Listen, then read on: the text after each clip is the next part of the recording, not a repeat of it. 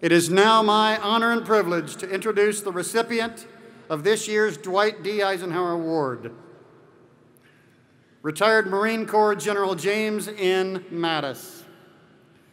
The general hails from Washington State and would enlist in the United States Marine Corps in 1969 before finishing college and earning his commission as a second lieutenant in 1972.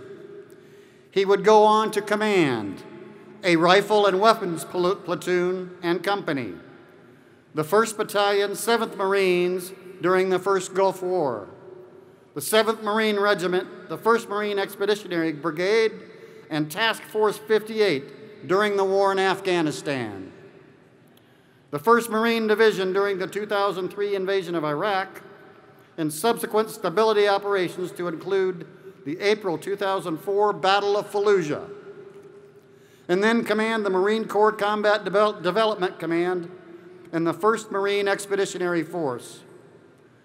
After being confirmed as a 4-star general in 2007, he commanded Joint Forces Command, then in 2010, U.S. Central Command, which oversaw the conduct of both wars in Iraq and Afghanistan. General Mattis is admired in the Corps as a Marine's Marine, someone who always took care of his Marines, such as when he was a brigadier general at Quantico. He stood watch as the officer of the day, a young major, could be at home with his family on Christmas. In that same vein, he also never hesitated to replace ineffective field commanders. General Mattis retired in 2013 with more than 41 years of service, but he would retire with one regret, that he couldn't serve longer. Today, he still serves by ensuring America's military remains the best, that our intelligent resources remain clear-eyed, and that our elected officials hear the unvarnished truth. He also wants to destroy the PTSD victim myth. In April 2014, he spoke to a group of OEF and OIF veterans in San Francisco about how in America the victim who's glorified. This nation has a disease orientation, he said. You've been told that you are broken, that you are damaged goods, and should be labeled as victims of 2 unjust and poorly executed wars. And when the problem is, he said, especially when we hear it enough, is that we start believing it.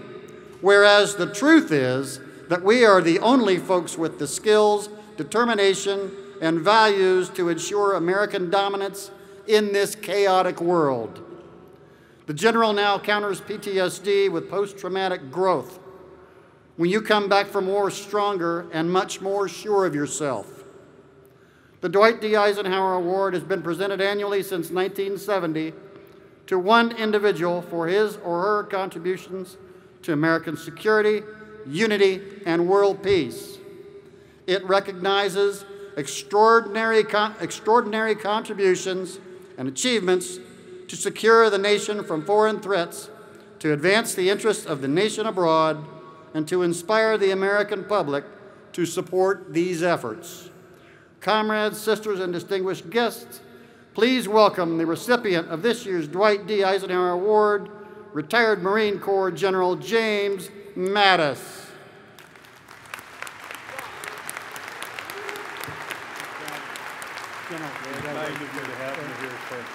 We're so happy to have you.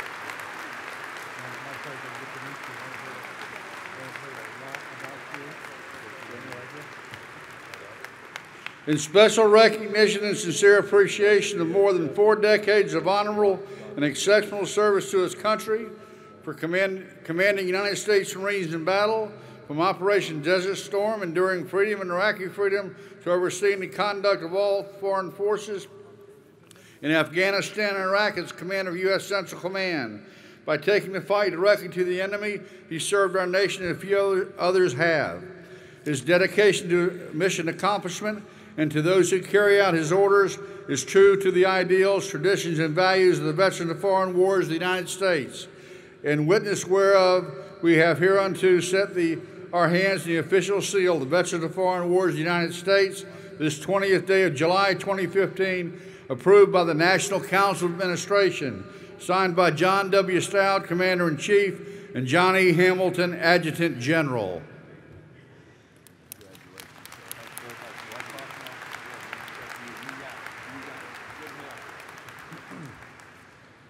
Well, thank all of you high-spirited veterans of foreign wars, Commander-in-Chief John Stroud, Ann Pantelikos, the National President of the Ladies Auxiliary. Frankly, ladies and gentlemen, after some of my publicized remarks, I find it an honor to be invited to speak in front of any polite company anymore. But I do come to here today to pay my respects to you, and to pay my respects for who you are and for what you represent to our country, and of course, as you will understand, to humbly accept an award that really was not won by me, but by veterans like you. Our America has two significant powers. The first is the power of inspiration, and the second is the power of intimidation, and that's where you come in. For in an imperfect world, America must be seen for what it is. And that is a revolutionary experiment, ladies and gentlemen, to determine if a government of the people, by the people, and for the people can endure and can pass on its freedoms intact to the next generation. For most of us, we were born in this country completely by accident, and we all live in this country by choice.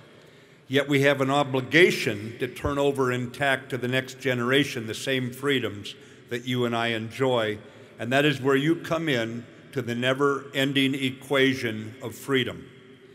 You who have carried the patriot's burden, you who have carried out your patriotic chore, you who rallied to the flag and answered your country's call when it was in its most in peril, you were the ones who signed a blank check to the American people payable with your lives.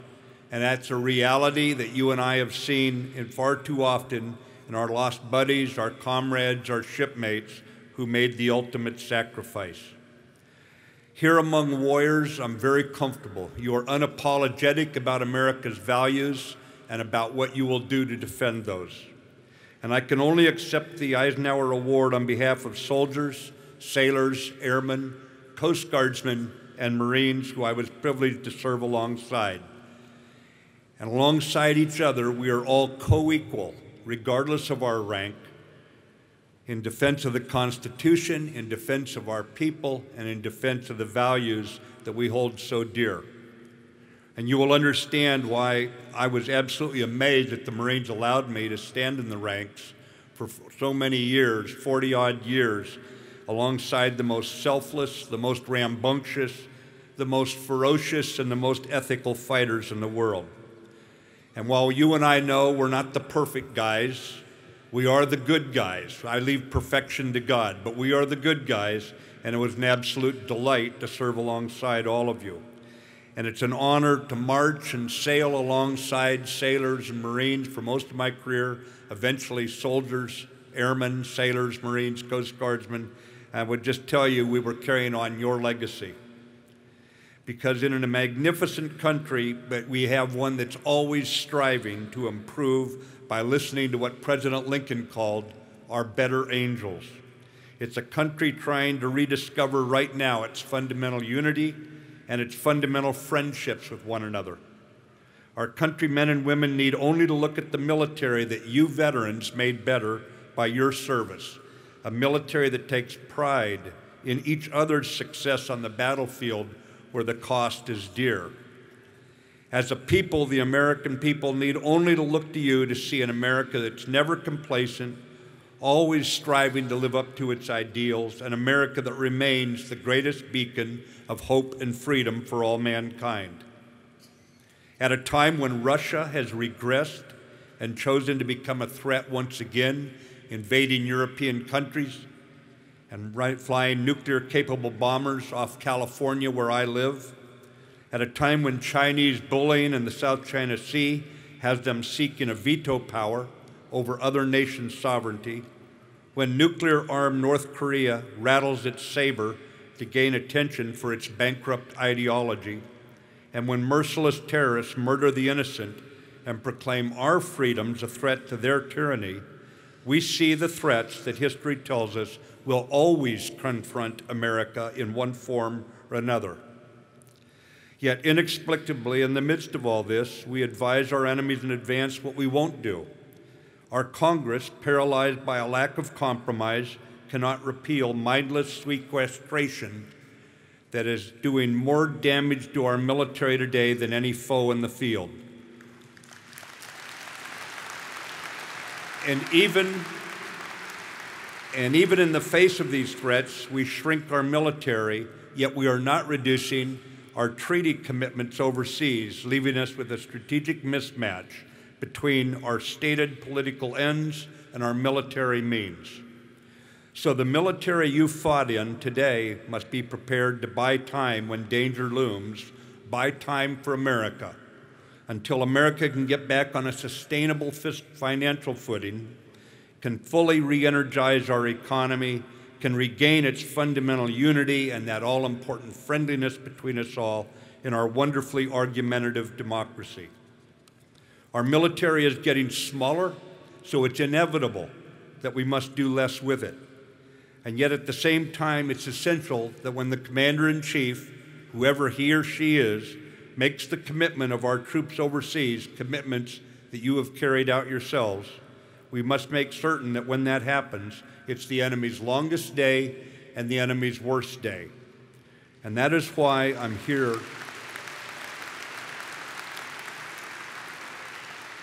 And that brings me to why I am here to pay my deepest respects and show you my gratitude. For your record in past battles reminds today's troops that nothing they face can be worse than what you faced, you and your predecessors.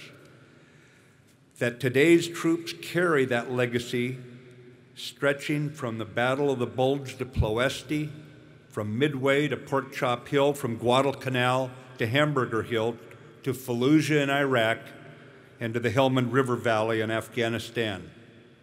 Having ordered many troops into a fight, I owe you for your stoicism and your courage.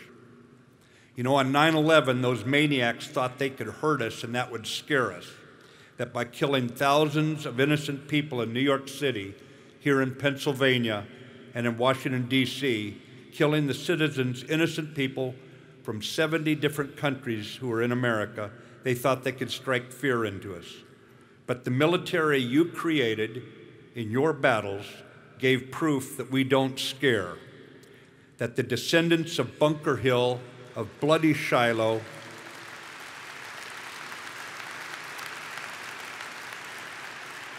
that the descendants of Bunker Hill, of bloody Shiloh, both sides, Bellewood, Iwo Jima, Quezon, thousands of other battles, we prove today that Americans are not made of cotton candy. We are worthy descendants in the tradition that you veterans of foreign wars made by your service, and showed the world that America retains an awesome determination to defend herself. To show you my respect for your example is built on reality. Let me relate an experience I had, one which illustrates the depth of what today's military owes each of you. In early April 2004, as our Commander-in-Chief, John Stroud, just mentioned, I was in an organization ordered to attack Fallujah.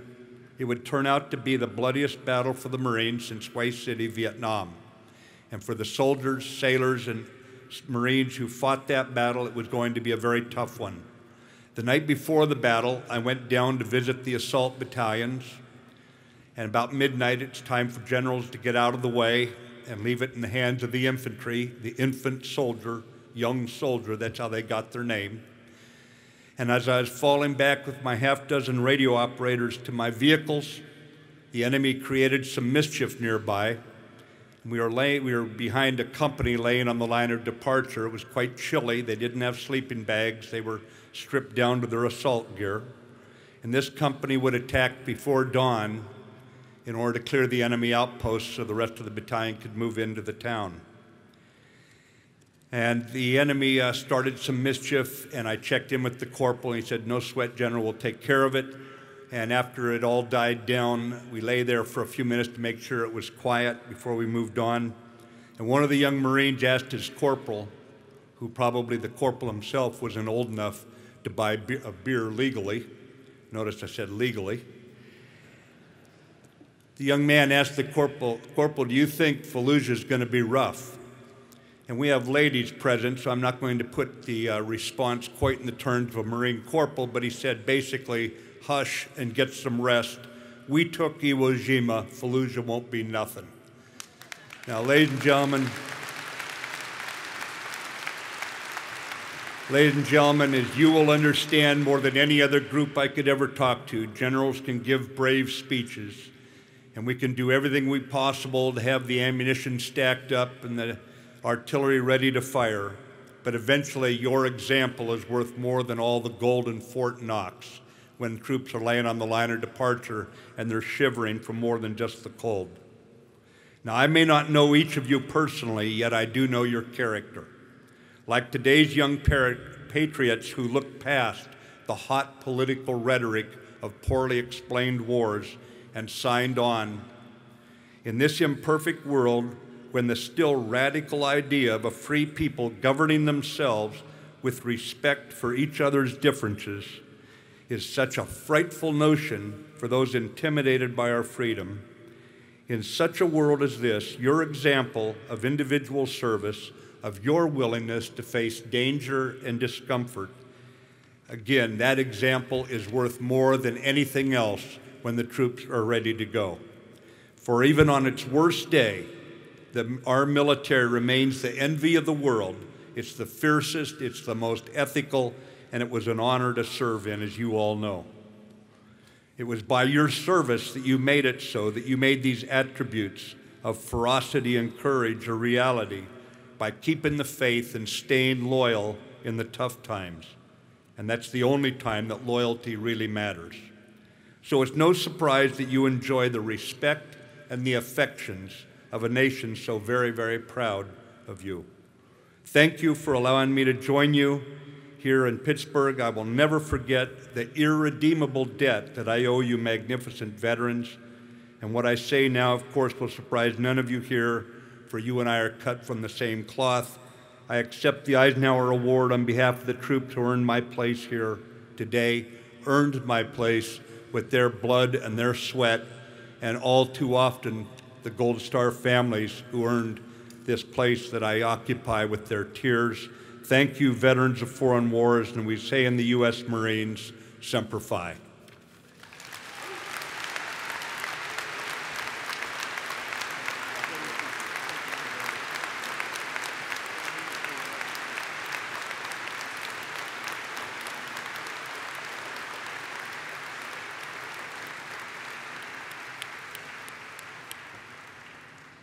I believe that's what they call a Marine's Marine.